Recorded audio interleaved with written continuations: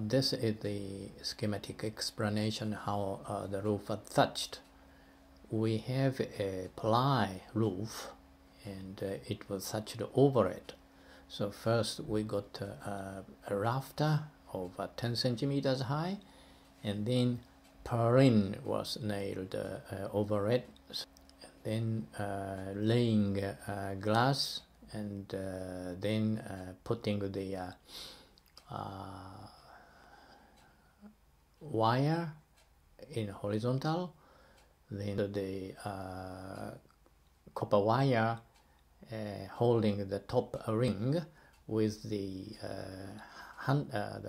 tool which he made especially for this way.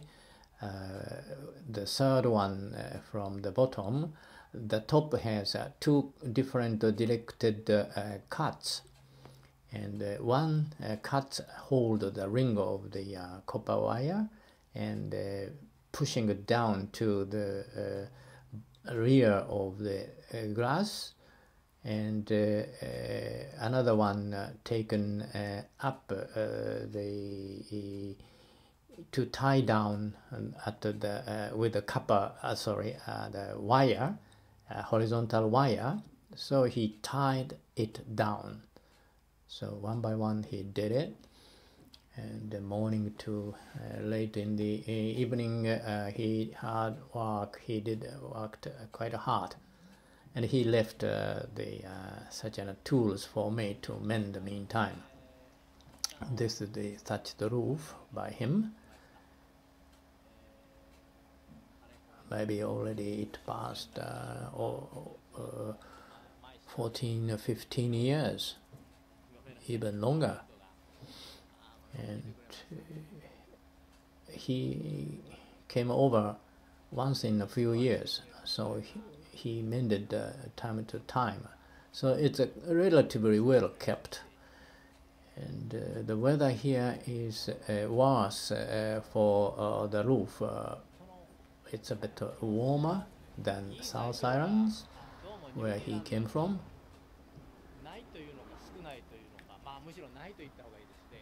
Now this thatched grass is called bulrush. It has some porous stuff in the straw. Now that start to rotting, and actually thatching material should have hollows.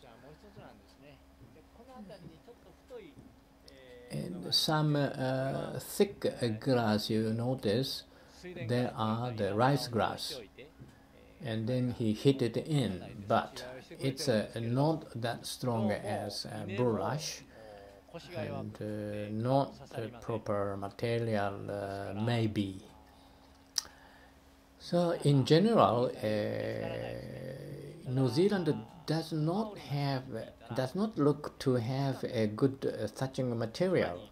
But one information I got says there is a native grass, native water reed, which is called kuta. I have to find out how it grows and so on. Now it's difficult to see, but the roof is wrapped with a bird net, because birds are really fond of such the roof to have a nest there, pulling the straws with their strong beaks. Well, they are very clever, but at the same time they leave us a nice gift. This kahikatea started to grow from their drops, and I made a hole for the tree, and I can't grow it very tall. Maybe I may have to cut its branches time to time, but it's a good for having a curtain in front of my bedroom. Now this is the renovation of look at the whole houses. This is a national treasure of thatched roof houses village, and people are helping and store the grass. They are carrying to the every road persons. And now this is the wonderful thatched roofed house at the museum there. Each place in Japan has a different climate, so Japanese thatcher tried a lot of different efforts, which produces a different touch of a house. This is a house of David Stadholm's ancestors, and the first work of Norbert in New Zealand. Of course, he followed to do it as David ancestors did. Next two photos are taken by Professor Horie at Kansai University, took in East Europe. They look at such a wonderful trade, amazing how they did it like that.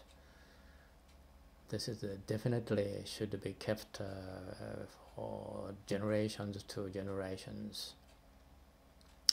This is then a thatched roof by the seaweeds in Denmark, and a little bit of a heavy structure, but such in a way local climate gives a different touch of thatching. I call it the vernacularism. And thatching is really typical of vernacularism, I feel.